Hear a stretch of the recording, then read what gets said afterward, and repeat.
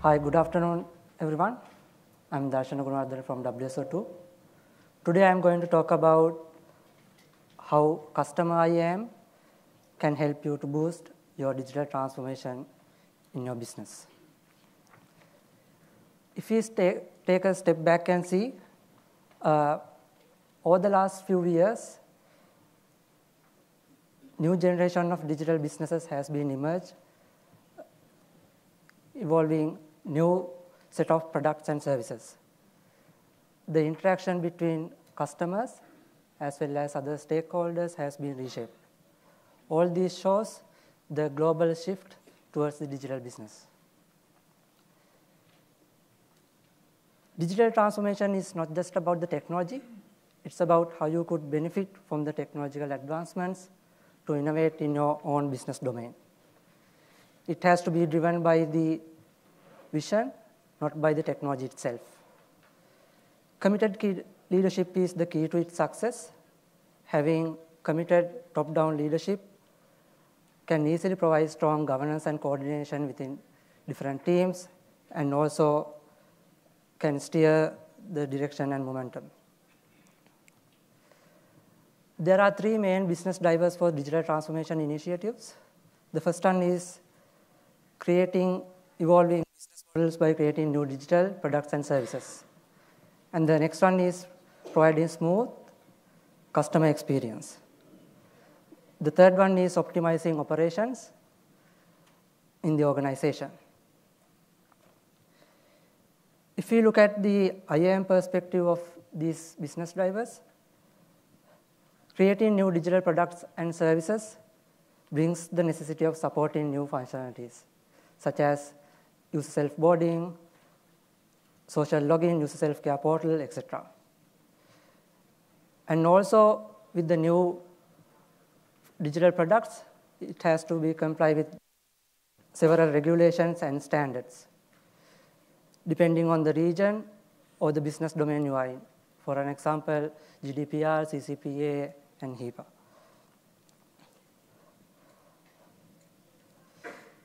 Providing smooth customer experience also a key aspect in CIAM, where now we should provide personalized, simplified, and unified experience across all your products and across different channels that customer access. If the product or the service undesirably restrictive, it can detract from the customer experience. On the other hand, it cannot compromise your security. So we want to think about the right balance between security versus convenience. Adaptive authentication can be used to tackle this in the authentication scenarios, while bring your own identity and progressive profiling can be used to tackle the same in user onboarding.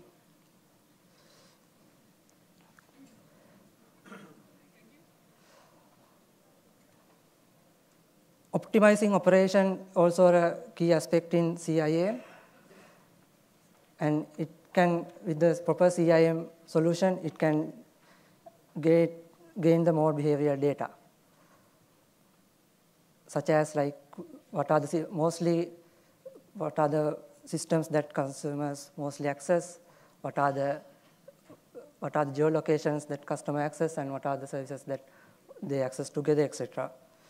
All these can be used to derive more business insights, which also can be used to optimize the operations.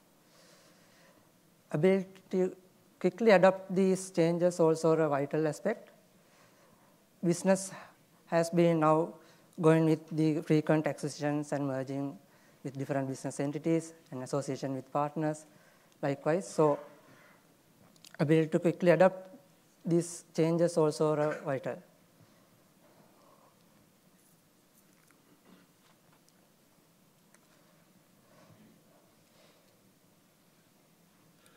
Customer IAM has been becoming popular domain in the IAM industry, and there is a common misconception that workforce IAM also can play the fulfill the same requirements that customer IAM that occurs, which is not the case.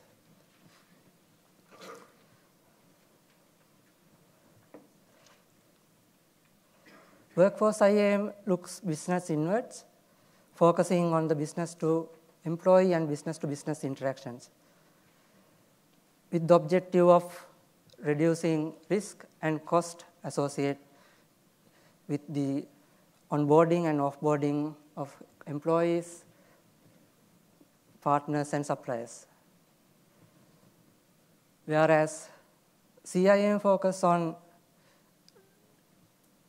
driving revenue growth by leveraging identity data to acquire and retain customers. Consumers now view digital identity as the primary mechanism to interact with the brands. Consequently, it's expect deeper online relationship that delivers simply. If you look at CIAM business objectives, improving customer engagement and improved customer loyalty, higher conversion rates, better security, privacy and compliance, as well as the improved business agility and operational efficiency and unified experience over the different channels.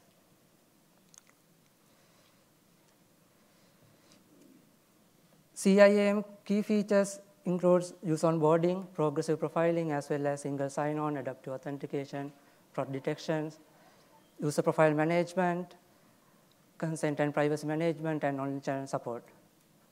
Apart from these functional aspects, there are non-functional aspects like performance, resiliency, and scalability. If we look at CIAM at high level, this diagram shows very abstract level. Here you can see customers interacts with the retail application, might be the core product or service that corporation provide, which connected to the identity and access management system, which bridge the connectivity to the directory servers or the cloud identity providers, as well as it's taking care of syncing identity information to the other tools like CRM applications.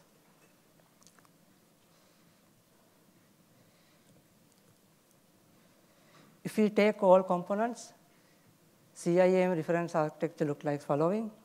As you can see, all the portals are directly connected to the IAM component, which connected to the external identity providers, risk engines, and other supplementary services. And also, all business APIs also secured through the same identity component, which also generates the identity analytics.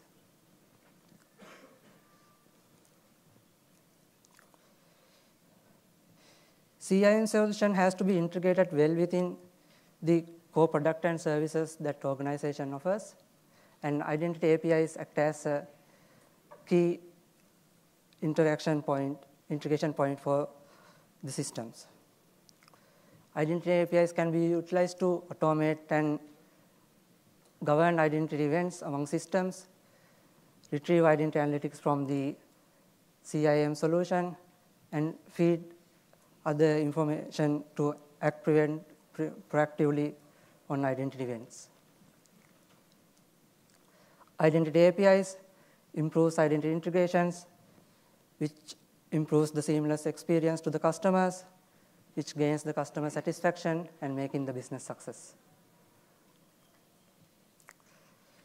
A couple of weeks back, KuppingerCole has released their latest analysis on identity and API platforms, and WSO2 has been named as a leader in each category. You can download the full report from the link listed below and get more comprehensive details of the industry trends as well as the evaluation of other vendors.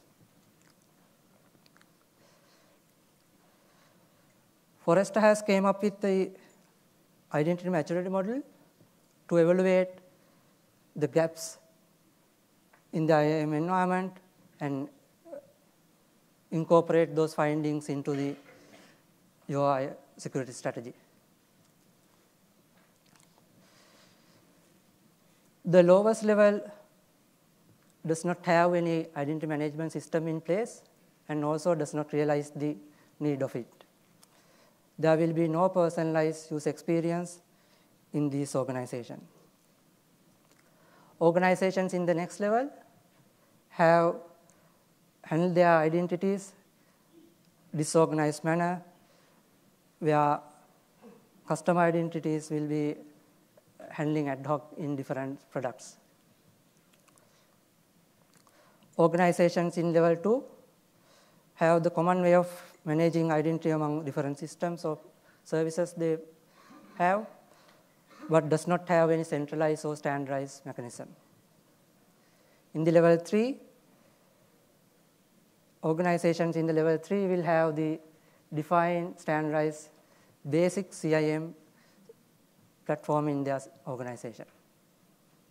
In the level 4, they not only have the automated and fully fledged CIAM solution, but also have the capabilities to derive identity analytics and making more business insights of it. Organization in the highest level go even beyond that and will be able to take the inputs of the external systems such as risk engines and act proactively to improve security and improve efficiency of the organization. If we are to summarize the points, so business drivers of the digital transformation introduce the necessity of complying new set of IAM requirements. Having strong CIAM solution helps to adapt these requirements effectively and efficiently. Traditional workforce IAM solutions cannot be used to solve full spectrum of the CIAM requirements. Identity APIs in the CIAM solution can be used to improve the coherence of the CIAM use cases in the business. And finally, IAM maturity models helps to evaluate where you are now and improve your CIAM strategy in iterative manner. Thanks for your time. Have a pleasant evening.